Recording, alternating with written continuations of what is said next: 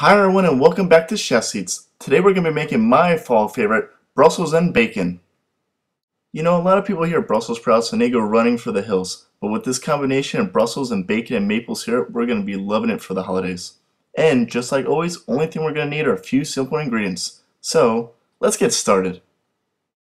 The first step I like to do is trimming up our bacon. This is actually applewood smoked bacon, which is going to cost a little bit more, but it's going to add a lot more additional flavor to it. If you can't get it, just go and get boar's head or any other bacon you like. Now, as you can see here, what we're doing is just simply slicing it into large chunks, also known as lardones. Lardone, large chunks of bacon. Now, after we finish chopping up our lardones, we're going to have to trim our Brussels sprouts. Now, quite simply, set it down and cut the very bottom of the stem off and cut it right in half. Just that easy. Look at these cute little fellows. Let's zoom in, I'll show you how to do a little more. So, see, there's the very bottom. What we're going to have to do is just nip that off, there we are, and cut it in half. See? Just simple. Do this one more time, and just go through and do this to all of your Brussels sprouts. There we go. Cut the end off, fingers back, right in half.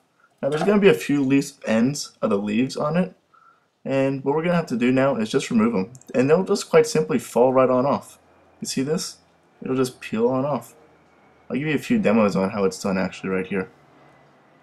So grab the Brussels and the leaf that's about to fall off, just take it off.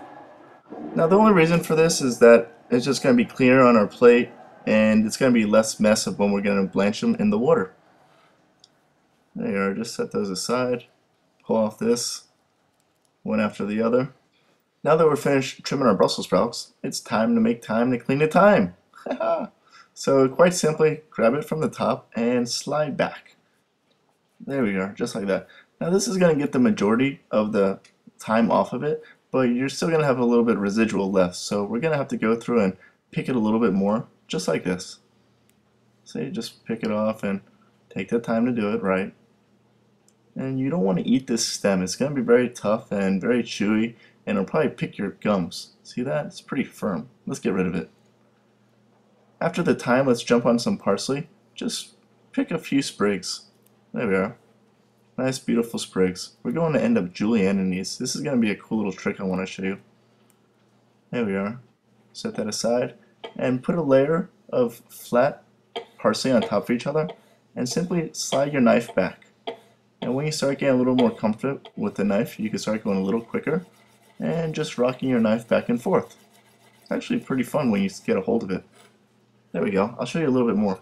So simply placing a few pieces of parsley on top of each other, lying them flat, sliding the knife back, and there we go. See that cut? That's called a julienne. So julienne parsley right there. There we are. Just slide that knife back. Make sure it's really sharp and be careful of your fingers. There we go. And then we can just chop up some shallots. Just cut it in and slice away. Chop, chop, chop, chop, chop, chop, chop. And there we are. Fingers back once again, everybody. Now in the meantime, let's have a hot pot of boiling water going and salt it pretty well. Now we're going to add our Brussels sprouts. There we are. And we're going to let this cook for 2 minutes. 2 minutes is a perfect time to allow your Brussels sprouts to cook. It's going to allow them to be tender on the outside and still have a little crunch left in them. Now the only thing we're going to have to do is strain them off. There we go. Just set them aside now. Let them hang out for a little bit. Now we're going to start cooking our bacon. So we're going to put this in a medium heat pan and just keep on cooking until it gets nice and crispy. Everybody knows how long it takes to cook bacon, so it's going to take a little bit. Keep mixing, let it cook. Oh man, it smells wonderful. Get it nice and crispy. Wow, that aroma is taking over the house right now. Oh, I love it. So now that our bacon is nice and crispy, only thing we need to do is strain it off.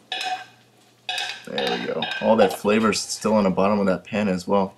Wonderful. And you know, we're going to save some of that bacon fat and we're going to saute our Brussels sprouts in it.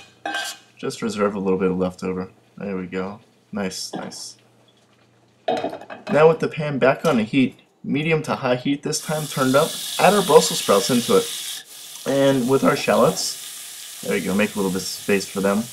And we could season right now at the very beginning with a little bit of salt and of course some freshly ground cracked black pepper. Now this is going to be a very quick cooking process, and we could keep the heat on medium-high right now. Let's just stir up the Brussels sprouts and shallots right here. Let them get nice and caramelized, all that flavor come on. Wow, this is adding up pretty well. There we go. Nice. See, the shallots are caramelizing? It's going to add so much flavor to this dish, guys. Keep on mixing. We don't want anything to burn. Now at this point we could add our bacon back into the pan and mix it around a little bit. Get that going just as well. There we are. Lovely. Keep mixing. Now you see all that on the bottom of the pan? Well, that's flavor. So let's just hit it with a little bit of water, and it's going to deglaze the pan. So all that flavor is going to come off. It's going to be all mixed in with our Brussels sprouts and bacon. All come together nice and happily. Let's just add our maple syrup now. And we're going to be finishing the dish up, so we could add our Parmesan cheese, followed by the thyme and parsley that we chopped up earlier, and a little bit of some lemon juice. Lemon juice gives a really nice lift to the dish, and I think you're really going to enjoy it.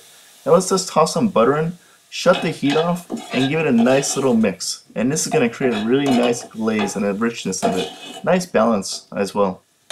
You got the bitterness of the Brussels sprouts, smokiness from the bacon, the lemon zest, sourness, the butterness, richness.